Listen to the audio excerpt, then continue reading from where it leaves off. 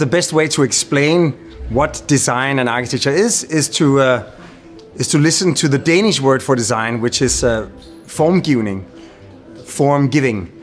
Because design is literally to give form to that which has not yet been given form. In other words, to give form to the future.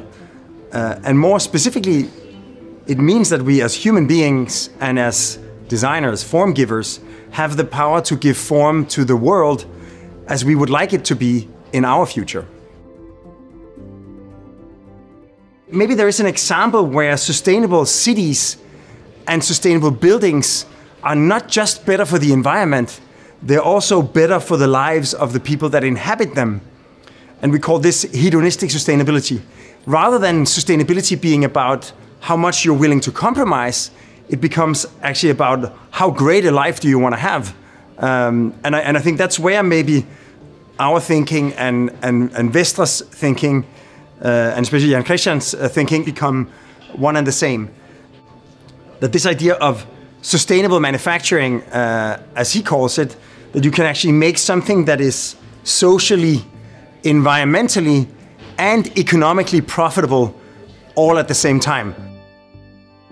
To reimagine the future of sustainable manufacturing that is completely transparent. Instead of being all about fences and business secrets, it's inviting, and it's in the middle of the forest. And then it's also exceptionally sustainable.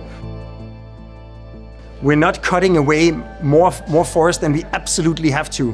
So we're allowing the trees to go as close to the factory as they possibly can. The factory is also made out of the same wood that we have cleared to make space for it. The maybe most inspiring idea is that we mapped the solar radiation on the roof, and you get these kind of sunspots where you get the most solar exposure because of the shadow of the trees, because of the inclination of the roof.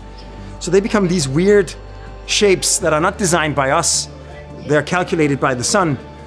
So of course you'll have those configurations on the roof, but we've actually made the roof accessible. So from all four sides, you are invited to walk up either on the stepping facade, looking into the factory, so you can look into the factory, down on the factory floor, and you find yourself on the roof.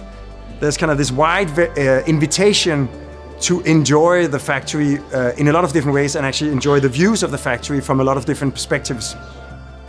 We tend to divide our world into two, the front of house and the back of house. And the front of house is all the nice places. It's the things that deserve architecture. And you know, it's the lobby, maybe it's the headquarters where the management sits. And then there's the back of house. That's where all the real work happens. That's where all the furniture is made. We actually believe that the most exciting things happen when you combine those two things. And that's exactly what we've tried to do with Vestre, to imagine a factory that is both front of house and back of house at the same time. The beauty of the factory is the way it's organized. It's the intersection of a road and a manufacturing plant, which creates this kind of plus, this kind of propeller or pinwheel. In the ends, goods can come in and products can come out. So you can in a way say the logistical diagram becomes the sort of architectural composition.